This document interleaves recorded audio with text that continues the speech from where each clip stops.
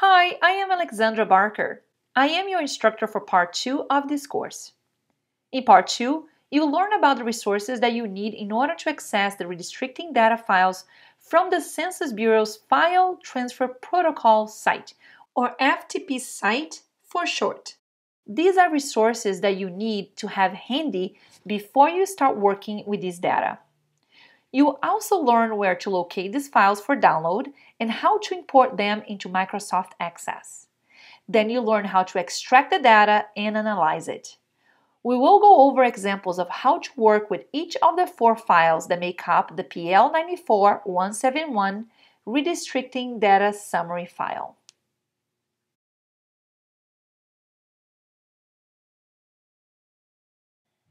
In Lesson 4, we will explore the Redistricting Data Program webpage. This is where you'll find critical resources for using this data. Next, you'll learn how to locate the files for download. Then, we will review the technical documentation about this data, specifically regarding how to identify geography codes and the metadata. Next, we will learn more about the prototype data, legacy format summary file 2020 style, that we will be using for this tutorial with a Microsoft Access database shell. To locate the 2020 Census redistricting data files for download, along with the documentation that will help you successfully use this data, you can click on the link available in the description of this video or visit census.gov and use the search bar to search for Redistricting Data PL94171 and click Search. Let's use your first search result. Now you are at the Decennial Census PL94171 Redistricting Data page. On this page is where you find the redistricting data files for download for the 2020 census, the 2010 census, and also the 2000 census. To locate the files for download, scroll down and find the legacy format summary files hyperlink. Through this link, you will be able to access redistricting data tables for each state down to the block level. So let's click on the legacy format summary files link. You are now at the parent directory.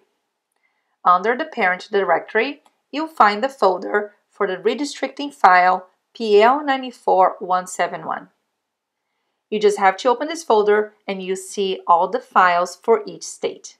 They are ready for you to click and download. Next, we provide you with several resources that are critical for your success using this data. First, let's review the technical documentation. Click on the 2020 Census State Redistricting PL94171 Summary File Technical Documentation link to open the PDF document. This document includes every information you would need to know in order to successfully use the redistricting files. I want to highlight 2 major areas that I use very often. One is Chapter 4, Summary Level, basically geography. In Chapter 4, you'll find a complete list of all the geographies that you can use to access redistricting data. As you can see, every geography or summary level has a code associated with it. In Lesson 2, Mary went over the subject. With this resource, when you extract the files, you can use this code to indicate which geography you wanted the data for. For example, if you are looking to access data for the tract level, all you have to do here is identify the code for tracts. In this case, it would be 140. And the data that you'll be extracting will be for census tract for the state you selected.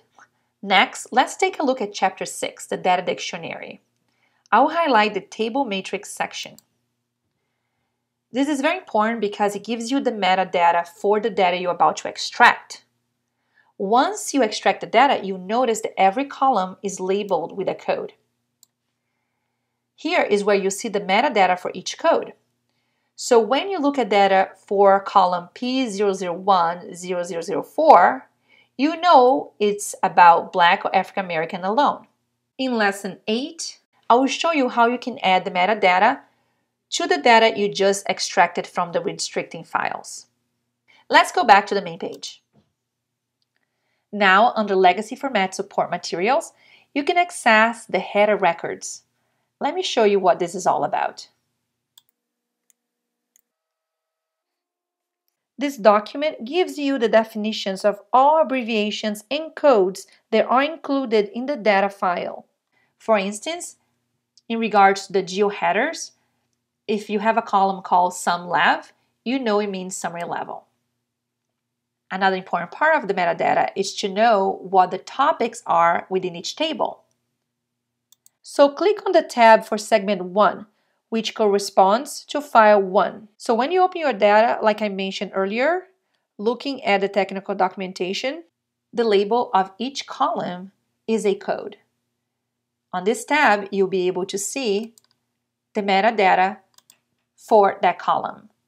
Basically, you learn the topic on the data provided for that field header. Next, we have the frequently used geographic summary level codes. We created this document to make it easier for you to work with census geography. Here you see the most used summary levels or geographies for accessing redistricting data. In Lesson 7, we'll go over an example of how to use these codes to change the geography for the data you're about to extract. Next, we have the Microsoft Access database shell that you can download and use to extract the files. We already set up a few queries for you to facilitate your process in extracting the data. We're going to review this in the next lessons. If you're using SAS as your statistical software, you can import the scripts. And if you're using R, we also have the scripts here for you. Last, we have a guide on how to use Microsoft Access database shell. Together, we'll be going step by step through this guide as we learn how to extract the data and use it in Microsoft Access.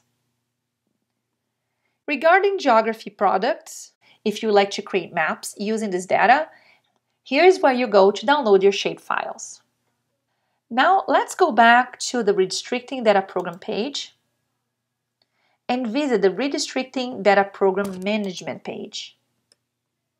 In this page, you'll be able to learn in more detail about the 5 phases of the redistricting program. Here, you also can access the prototype data that we will be using for our tutorial today. This is a great resource to practice how to download and extract redistricting data files.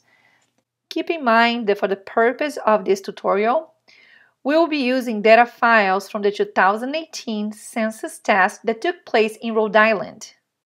We will also be demonstrating using it with Microsoft Access.